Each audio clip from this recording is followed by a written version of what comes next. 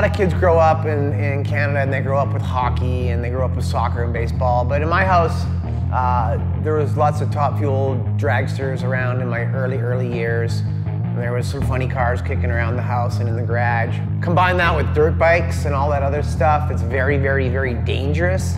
My family's been involved in extreme sports before the word extreme sports was even invented.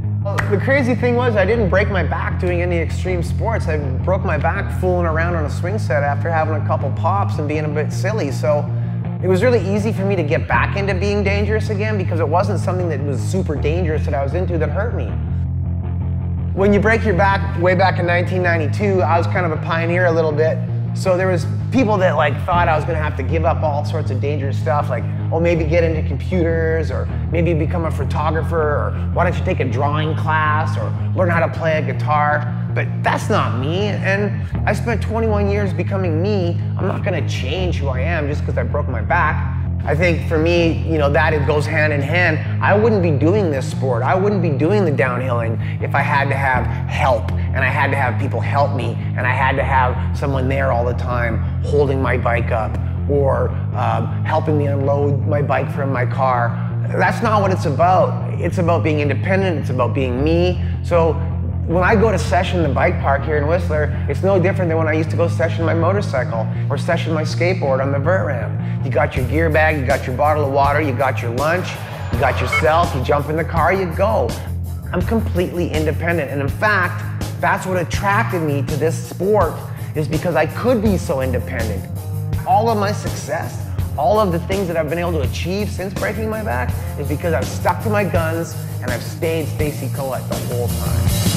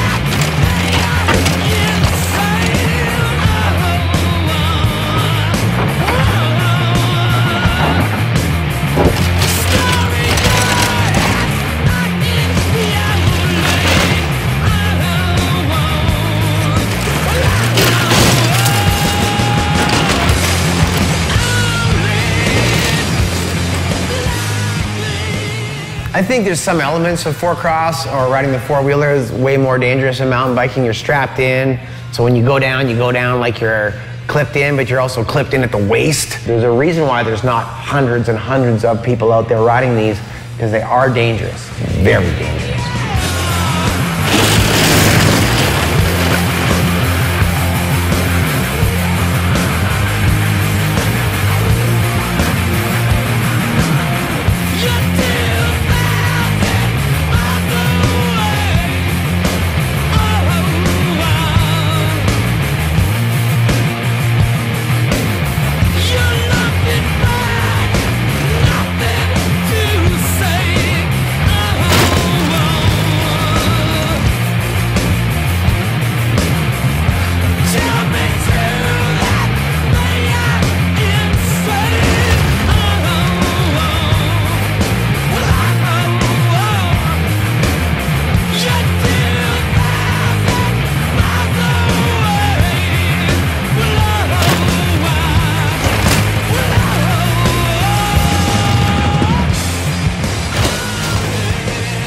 Every day I'm out there, I'm living in the moment, and I'm in my bike, and I'm turning people on to healthy lifestyles, and I'm turning people on to thinking about different things, about different ways, about solving different problems. So, if I can be an action figure, if I can be one of those people that's a living example of how to do it, for me, that's enough.